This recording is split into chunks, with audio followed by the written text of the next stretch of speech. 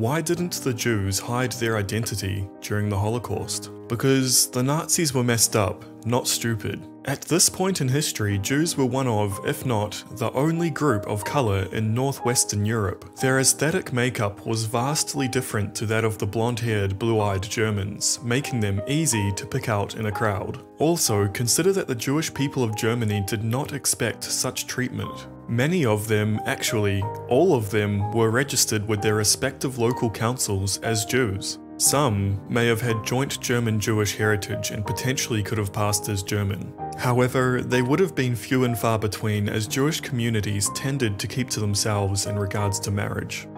Like and subscribe for more videos.